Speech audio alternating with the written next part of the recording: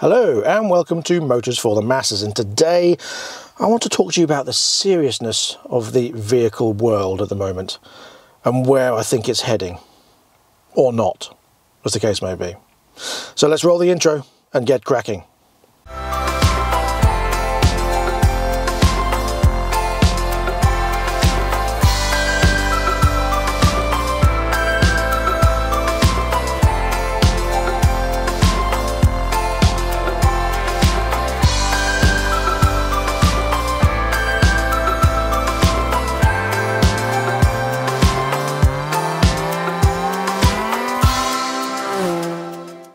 So I've come to the middle of a field in the van, obviously, and it's nice and quiet and peaceful here. So there's a few topics I want to discuss or talk about, and it'd be nice to have your feedback in the comment section below as to what you think about what I'm going to be saying. Now, first of all, I do want to mention potholes, and I want to congratulate the local councils on doing half a job. Now, what I mean by that is, when they do the potholes, and they have started to do them recently, so kudos to them for that. Credit where credit's due. However, when they fill in a pothole, they don't seem to do it properly. I mean, it's like welding. You know, if you have a rusty hole, like sorry, if you have a rusty hole about this big, see a doctor. Other than that, what you've got to do is cut out a larger piece and then weld fresh metal to it. Otherwise, it's just going to come back again and eat away. The same thing can be applied for potholes. What they seem to be doing is just going around, picking the biggest potholes, filling them in, putting tire around the edge and saying, yep, that's done. We've met our target for this month. But that's not what you need to do. You need to go beyond that, dig up the road around it and create a nice flat surface and fill the pothole properly. And what they are doing is seem to be doing the big ones and even the little ones. So you've got a big patch that's been done and then all the little ones still there. Oh, comments on my Scrambler build. Wow, it's been a while. Mind you, it is 1.2 million views, so thank you for that, everybody. Anyway, back to what I was saying. Yes, so potholes. I don't understand why they just go along with a bag overnight, fill it all in, put a bit of tire around it, job done. No, it isn't job done. Like I said, it's like welding. If you've got 5 or 6 potholes or maybe 20 in a certain little area, just dig it up and redo the whole bit. Otherwise, you're going to be back in a few months to do it again. Oh, perhaps that's what it is. So they've got a permanent contract that they could just go back and do it again and again and again and again. Yeah, well, it doesn't work. And it annoys people because you're not doing the job properly. Take a section of road and go, right, there's 50 potholes here of varying sizes. Let's just cut off the top surface and resurface the whole section. In other countries, they can do it overnight. So there's no reason why they can't do it here either. It's pretty non-rocket science as far as I'm concerned. But I'd like your views on that. So yes, credit where credit's due, they're starting to do it. No credit because there isn't any due. You're not doing it properly at all. I'm not saying I'm an expert. I don't do potholes. That's your job, the pothole people and councils. Just do it properly. Now, another thing is another bit of a rant, I'm afraid. Now, I understand this is going to be a bit of a contentious issue. Everyone was a learner once. I get that and I appreciate it and I understand, not a problem. But there should be a thing where people are not taught to drive between the hours of 8 AM and 9 AM. And especially around schools. Now, I take my son to school every day. I've already got to contend with parents taking their child to school, so they generally struggle to understand the concept of parking properly and driving properly and things like that.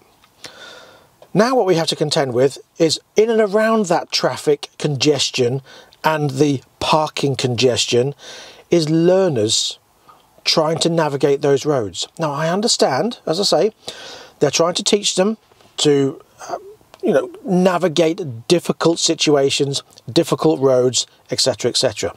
And there's plenty of spaces and plenty of time for that during the day. Not between the hours of 8 and 9 when you're taking your kids to school.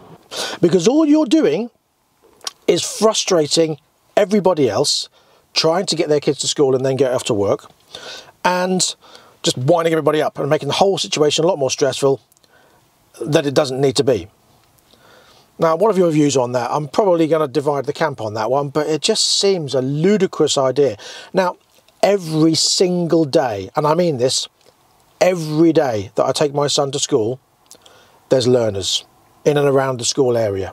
And to me, that's very unnecessary. When you've got cars parked down both sides, it's generally bad enough for people to pull out and navigate these parked, let's call them idiots. Not all of them. In general, without having to sit behind a learner who's going, oh no, it's not quite safe enough for me to pull out, I'll just sit here. It's very frustrating. Now, the next thing I want to talk about is, I'd like to call it vehicle tax, but it isn't really, is it? It's vehicle excise duty. Now, the tax we pay doesn't go towards roads, which is why it's not called a road tax. It's like council tax, it's divvied out like everything else. And a certain amount is given to this, and this, and this, and a large percentage is given to politicians' wages. Different subject. However, there has been an increase in vehicle excise duty this year. Now, for cars, it's very complicated. And there's a whole list, and it all is based around your CO2 emissions on your vehicle. So for vehicles with these CO2 emissions, you get this much, and for the next bracket you get that much. And to save me reading them all out, I'm just going to put it up here.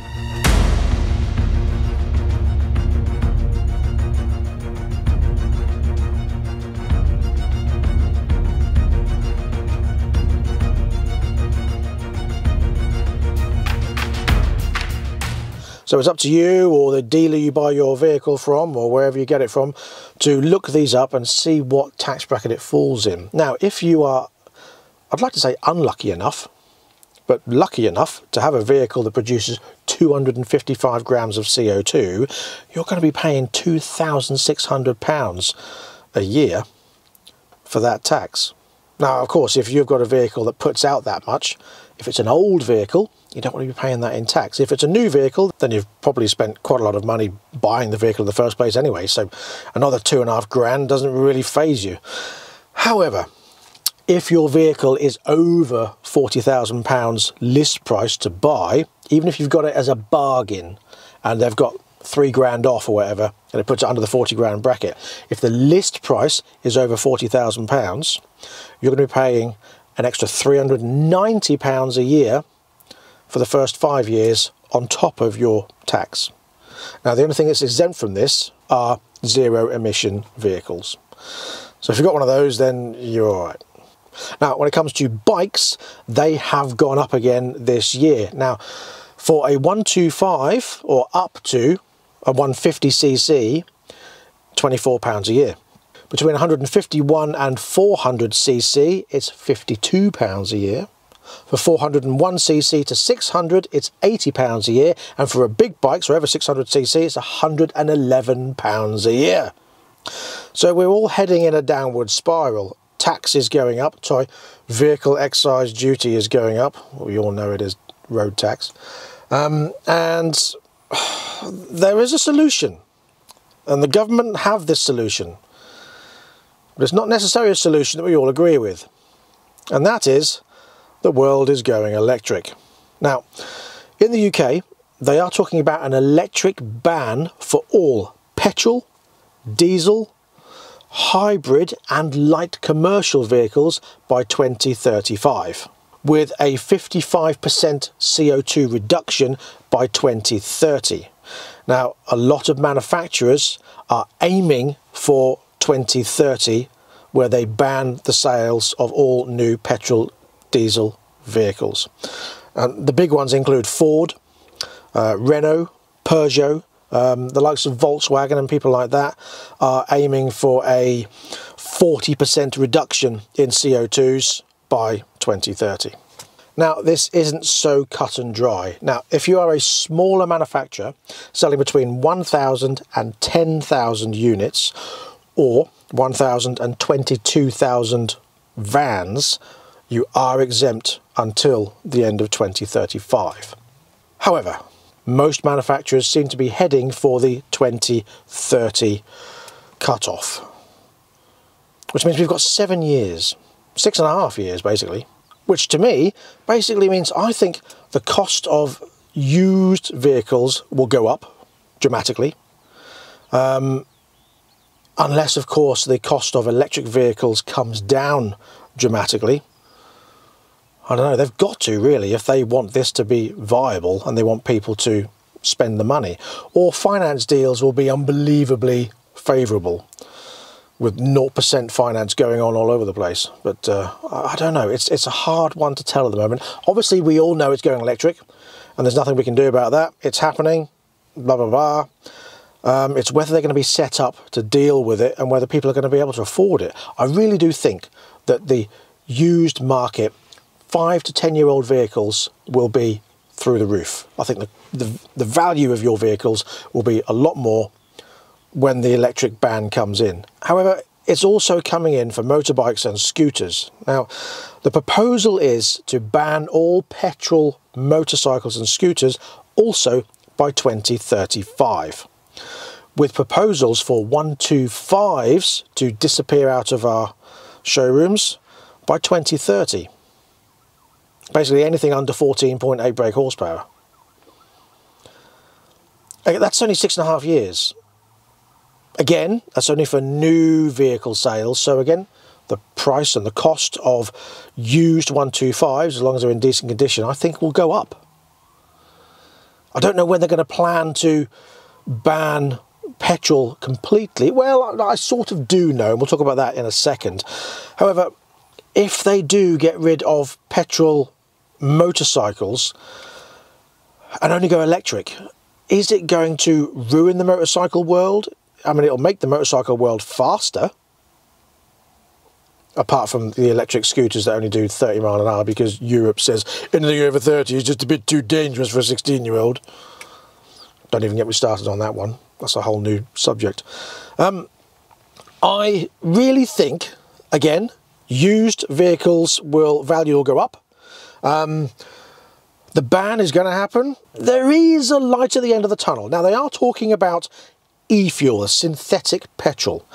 This will be a very low carbon or zero carbon petrol substitute to replace petrol now. If that takes off and they've got the technology sorted out, there we go, there's the answer. If they don't, then who knows. But I think 6.5 years, the way technology is going these days and things are moving forward, maybe they'll do it. But let me know what you think about the e-fuel alternative. As long as we get the sound of a motorcycle still. I mean, again, look at my van, for example. It's diesel, but because of that exhaust system, electronic exhaust system, it sounds like a V8. That's the way forward, I think, for these vehicles. Synthetic exhaust systems. Synthetic fuel, synthetic exhaust systems, who knows? You know, this is the way we're heading. So as long as we get that sound and we get the power, is that going to be good enough? Again, let me know in the comment section below. Will you be happy with that if they have these alternatives? Or if they have electric vehicles with the sound of a motorcycle, would that be good enough for you? Let me know in the comment section below. Now, one of my big subjects I've talked about before is the infrastructure that isn't set up at all. What they're planning on doing, by 2035, the government plans to have 6,000 electric fast charge points throughout the UK. Now you might think, oh, 6,000, that's quite good. But at the moment, they currently have 8,500 petrol stations around the UK. That's petrol stations. If you can imagine that each station has an average of, let's say, 3 pumps, that's 24,000 fill-up points. That takes between 3 and 5 minutes to fill up. If these fast chargers are 20 minutes, that's 20 minutes per stop, not 3 to 5 minutes per stop. And there's only 6,000 of them. And that's a plan to have 6,000 by 2035. Not 24,000. Is that going to be enough? Now, I know you can argue that people have their fast charge points at home as well, so maybe they won't need to go to these stations to fill up. But again, also these fast charge points are probably only going to be on major A roads and motorways and stuff like that. So if you live out in the country, you've got to have a fast charge point, and you've got to have a vehicle that's going to do distance to be able to get home again to charge up. Again, is it viable? Is it going to work? Now, the government are planning on being net zero carbon footprint by 2050. I'll be 76 at that point. I'd like to think I'll still be riding a bike and driving cars. I also like to think that we will have the, mind you again, will we have the noise? Will we be allowed to have the noise, or will they have a noise ban on vehicles as well? Because people are a bit too upset, and I'm offended by that noise of that synthetic vehicle, and it's upset me so much that I want to go and speak to my therapist for the next 12 years, and it's going to cost me £94 million, and I'm going to break. I don't know, maybe I'm just being dramatic, but I understand we need to, be more efficient in terms of how much fuel we use and the climate and everything else, but is it going to make the vehicle world boring? Is it going to make the world I see out there worthwhile riding through? I mean, look, I'm just going to show you. Look, I'm just going to turn you around a bit. That's my view at the moment. Now, we like to ride through that. We like to drive through that. You could argue, if we don't do this, will there be any of that left to ride and drive through? I don't have that answer. But then, do we want to ride and drive through all that if there's nothing to ride and drive through with that's exciting? I don't know the solution. I don't know the answer. Have you got the solution to the answer?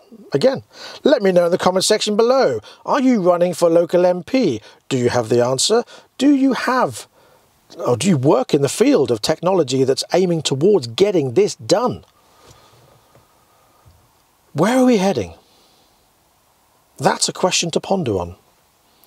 For now, I'm just going to enjoy it as much as possible and hope the value of all my bikes that I've kept in the garage is going to go up, and my cars. My concern is, will I have the fuel to run them on?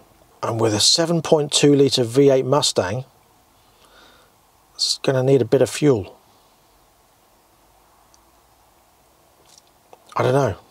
I want to be able to use my Mustang, not have it sitting there looking pretty in a garage, untouched, unused, unable to put fuel in it.